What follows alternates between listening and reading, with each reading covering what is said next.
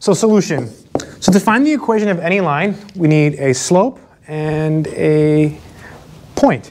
We've already got the point, right? We've already got the point. We just need the slope. What is the slope of the tangent line? What is that called? The slope of the tangent line is the what? Is the derivative. Yeah, so the derivative. So all we have to do in this problem is find the derivative and plug in the number 6 to find the slope. But they give us the derivative. So this is the slope at x, right? So this is the slope at x, right? This is the slope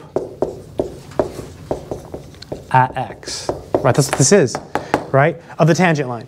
So we need the slope at x equals 6. So all we do is we plug in 6. So f prime of 6 equals, this is really easy if you just have to know how to do it. So 2 square root 6 minus 2.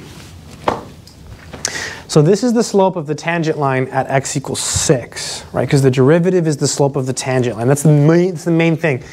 This is 1 over 2 square root of 4. It's 1 over 2 times 2, so it's 1 over 4. So m is 1/4. That's the slope of the tangent line. That's the slope of the tangent line. Okay, so main idea, right, is that the derivative is the slope of the function, or just the slope of the, more precisely, the slope of the tangent line. So now that you have the slope of the tangent line, you have a point and a slope, you just use this formula. So the formula is y minus y1 equals m.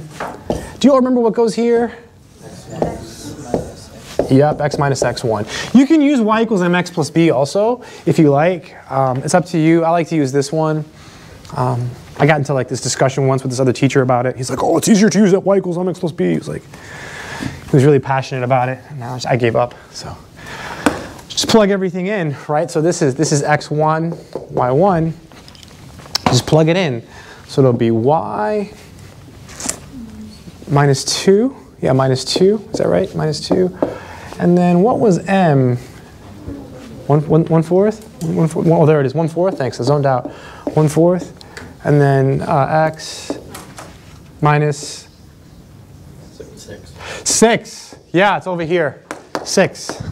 I was thinking about something. I was thinking about that teacher. So x minus 6. Yeah, you can use y equals mx plus b, but it requires more work. I like this one. You just plug everything in, right? Almost done. Almost done. So step 1 in this problem, plug in the number to the slope function, the slope function. I just called it that. That's what it is, right? It's a function that produces slopes. You plug in x values, it spits out a slope. We plugged in 6, it gave us 1/4. Step 2, write the formula down, plug everything in. I guess we can distribute the 1/4. So we get y minus 2 equals, so 1/4 x minus, and then 1/4 times 6 is 3 over 2, 3 over 2, 3 over 2. And then you just have to add 2 to both sides, right? So when you're adding 2, you can think of it as 4 over 2, right?